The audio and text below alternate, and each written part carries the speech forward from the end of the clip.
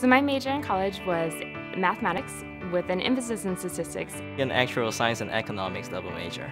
I was in economics major. Mathematics. Actuarial science. I had a double major, and that was one actuarial science, and then the other one was risk management and insurance. I ultimately received a degree in applied math with minors in business management and political science. It's amazing reflecting back on everything that I've been through with all of the exams, and it has a lot of parallels to just general education, getting a bachelor's degree in college. You take a lot of classes that aren't necessarily 100% directly relevant to what you do, but it's amazing how much you pick up. Find the good way to study. You can do 100 times the same type of problems, the probabilistic problems around the same subject, and you will not be more able or better at it. You really need to find a good way. Start from the point the professor will lead you and go beyond that. Try to imagine a new problem that is more complex, that is more complete, that brings more constraints, and then you'll get at it. Participate as part of the actuarial club within your college.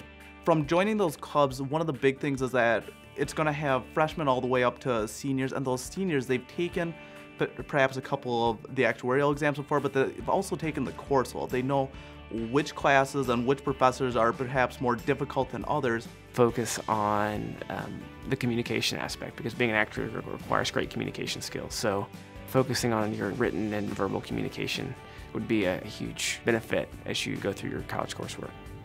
Work in team. Many of the jobs today ask people to work in teams, and it is a really good way to pass through this course by being helped by students or help other colleagues, because when you can explain something, it means that you master it, and it is a good way to verify that your knowledge is good. Make sure you have all things, the exams, the education, and then also something different about you that you can shine through in the interview and really make sure that that company wants to not just work with you, but also just simply sit next to you day in day.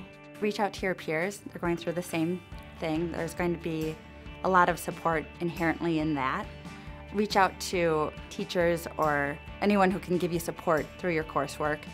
And if you are lucky enough to have an internship, seek an internship and try to work with them.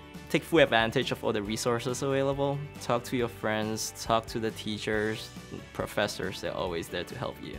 Look for organizations that you can get involved with. You volunteer with things. Be a well-rounded person that has something to offer beyond just a resume list of exams and classes. As you're in high school and through college, don't always just be working. Make sure you're doing things that you really enjoy. It's going to make you a more well-rounded person.